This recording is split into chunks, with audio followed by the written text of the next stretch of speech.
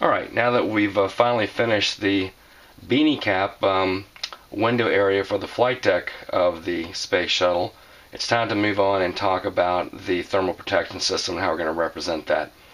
Now, some people just decide to paint it as best they can. Some people decide to use a decal for it, which we're going to talk about here in a minute. And some people decide to physically recreate the tile. And that, I think, is a very, very challenging thing to do, although it's possible. I've seen it done.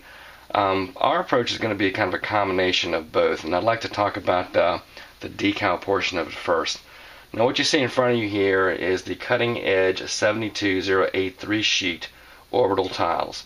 Now, this sheet is no longer available, but it's pretty good. It consists of the underside, the sides, and some areas of the top of the wing. Some instructions on how to get the best results, and a very, very nice color-coded guide as far as where to put each particular decal. Now, this sheet is out of production, and if you get a hold of one, you're lucky. But it does suffer some criticism because a lot of people say that, oh, it's too gray and the tiles are just supposed to be black. Well, that's not exactly true. The tiles on the bottom of the orbiter are often turn gray due to the effect of heat over time, but the tiles on the side of the orbiter remain more or less black because they're not subjected to kind of heat that the bottom is. So really, if you're going to do the tiles, you would do the bottom ones gray, as you see here, with perhaps some dry brush work or some pastel work or some artist oils to kind of give the streaking atmospheric effect to it. And then the tiles that are on the side, these should be mostly black. So you'd have to kind of tone down these from gray to black and sort of blend them from the sides to the bottom. And it's going to take some specific creative capability. You're going to have some artist skills to do that to really get the best results. So these are mostly gray, and you're starting out with gray and then having to work from there. Now, I said these are no longer in production. However, you can get these. This should look familiar to you. These are from a gentleman named Ed Visconti, and he sells these online, and he has quite an extensive set of directions for them, even more so than Cutting Edge. But if you look at this, you can see they're essentially very, very similar, and he probably used the Cutting Edge as a base and modified a little bit and maybe improved the product a little bit. These are printed off on regular decal paper with one layer of gloss over them, so you'd have to cut each of these decals out individually, as opposed to the Cutting Edge sheet, which is a traditional print on film, cut to spec kind of sheet. Now, the big difference, aside from that, between this sheet and the Cutting Edge sheet is the fact that you can see that this is mostly black. So Ed here used black as his base color, or off black, maybe a slight bit of gray, instead of the gray. So you can kind of look at them sort of side by side here. So here's Ed's and there's the Cutting Edge. So you can start out with black and then work this into gray with some artist oils and pastels. You can start out with gray and work this into the sides into some black with some artist oils and pastels. But that's kind of your two choices. Again, this is tough to find. These, not so much. Okay, so that is the way we're going to represent, with one of these sheets, represent the bottom of the orbiter.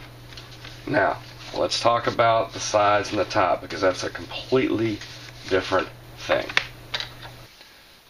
This publication here is Space in Miniature number 3 on the Space Shuttle, a guide for scale model builders. Now, this is done by Michael Mikowski, and it was originally produced in 1991, and this is a 2010 reprint. Now, this is a must-have if you really want to do an accurate large-scale space shuttle, and it gives you a lot of information you're not going to find elsewhere. So just right off the bat here, Mike here jumps into the solid rocket boosters and their specific markings and colors, and he even has it broken down by mission for the missions that have been flown prior to this publication. And that's a nice thing to have. And then it goes on to describe the external tank and the coloration, and then even further into some payload bay configuration stuff, and then finally the actual thermal towel and blanket layout for each of the shuttles. You've got the Columbia here and Challenger, which were very, very similar, and then you've got the other three orbiters, Atlantis, Discovery, Endeavour, which are a bit different, and it pretty much shows you, how that's broken down as well. But again, this publication was released in 1991, and a lot went on after 1991, and so this is not completely accurate if you're going to model a space shuttle later in the operational period of the shuttle. So the next thing you might consider is this book here. This is called Space Shuttle by Dennis Jenkins, and this is a wonderful, if a bit expensive book, and it has a lot of information on the entire development of the Space Shuttle series and all the specific missions, and just more than you could ever really absorb, quite frankly. But it's a wonderful resource, and one of the things that it has in it is this little page right here, which I photocopied. And this is a specific down to the thermal blanket reference for all of the thermal protection system tiles and blankets on the upper and sides of the shuttle orbiter.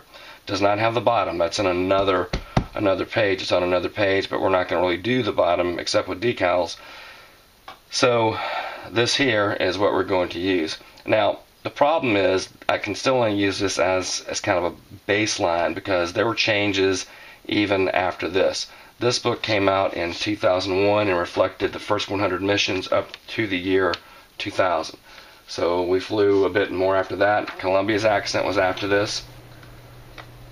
This publication here, which was also done by Mr. Jenkins and associate George Frank, was published in 2006, and this chronicles the return to flight of Discovery, and this is in the wake of the Columbia disaster, and it talks about all the changes that were made, and there were some significant changes to the thermal protection system and the design in the wake of the loss of Columbia.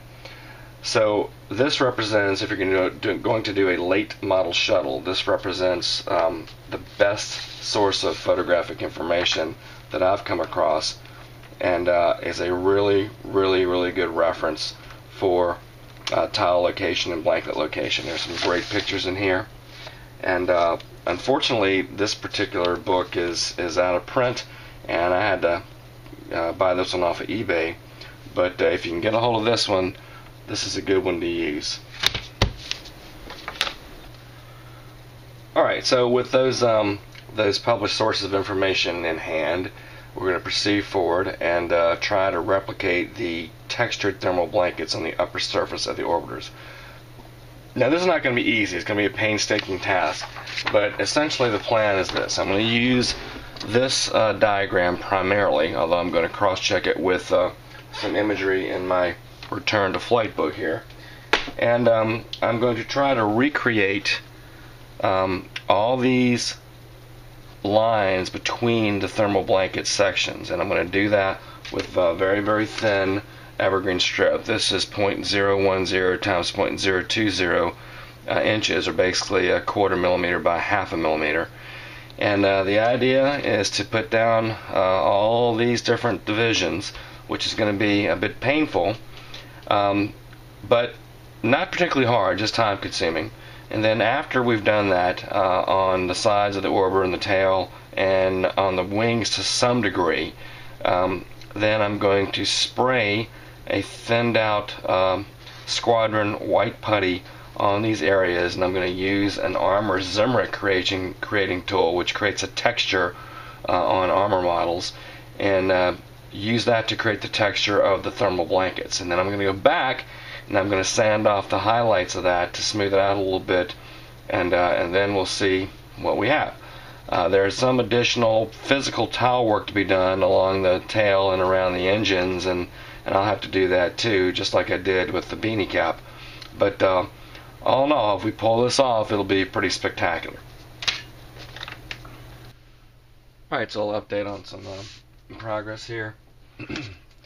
can probably see how I'm framing out where I'm going to put the towel texture, the thermal blanket texture I should say. And this is not really that difficult, it's just time consuming. Each of these squares is 3/8 of an inch, and I've got them all measured off, and it's nothing to it really. All I'm doing is taking a little bit to me extra thin, putting it right there at the base where I need it. It's actually a little bit too much there. And then I'm taking this, line up where I need to, right there.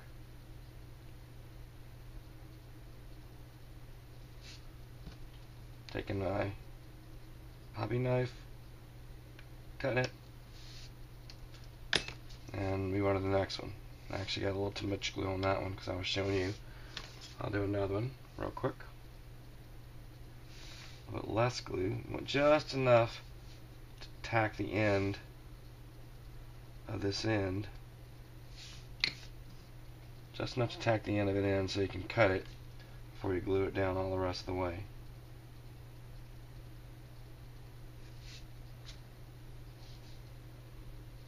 Try to keep it as square as possible. Cut.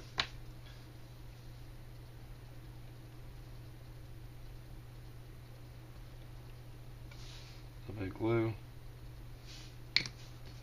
Off to the next one.